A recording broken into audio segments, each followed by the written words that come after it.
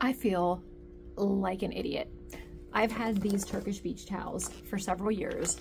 I bought them on a deal one time.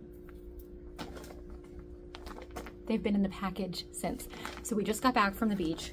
I packed up big, huge plush terry beach towels, took up more space than I needed to. And I came home and started reading all these reviews of people saying, oh, I love my Turkish beach towels. They dry easier, they're better. This is one towel. There are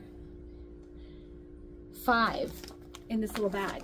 Guys, I took a bag this big with 5 towels.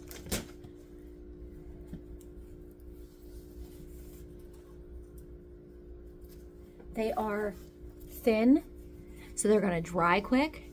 I've heard people say they get the sand off them easier. They're bigger than any beach towel, so I can spread this on. I know you can kind of see through it. That's okay.